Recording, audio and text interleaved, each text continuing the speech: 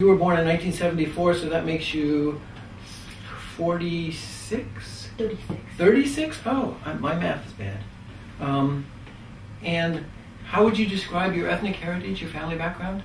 I'm Spanish. Spanish? Yeah. Okay. And you said Latina here. Yeah. How are those two different for you?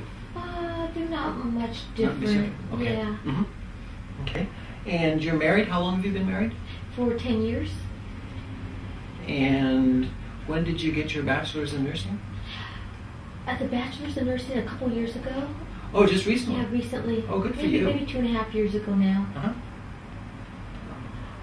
Okay. And what's your basic goal here with sleep? If I brought my magic wand that could make things better right away, what would you want to do? Where are we shooting for?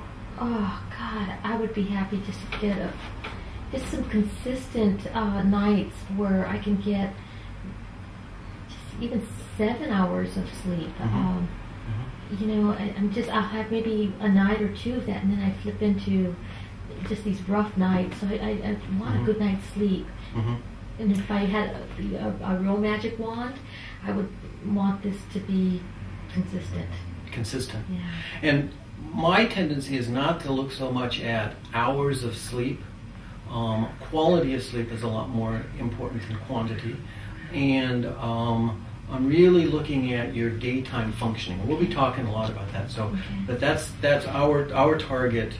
I hope is more your daytime functioning. Consistency is a great goal because it improves the quality of your sleep overall.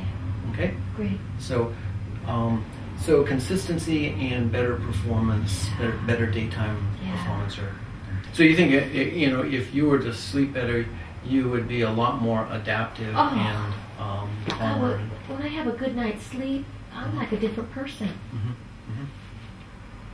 I have energy and. Yeah. And would you describe yourself as an anxious person or an easily aroused person? Not outside of the sleep, kind of more characterological. Say before the car accident even. Yeah, probably a little more energy. Uh-huh. Yeah. Kind of reactive. Do you startle easy?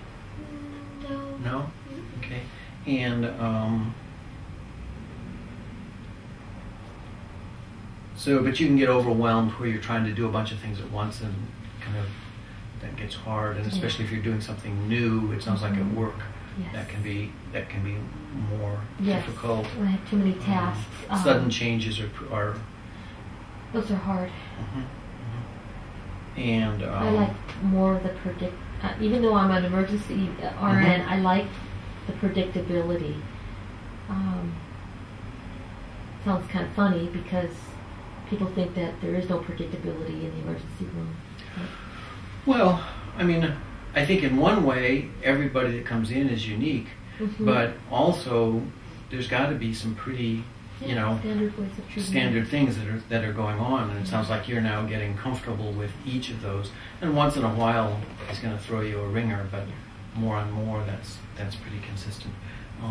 And so it makes sense that as you get more comfortable with each of those things, then your ability to adapt to the stress gets better.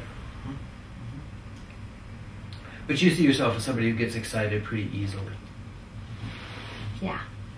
And that certainly contributes, that kind of style of being in the world contributes to the sleep as well. You don't fall asleep if you're excited.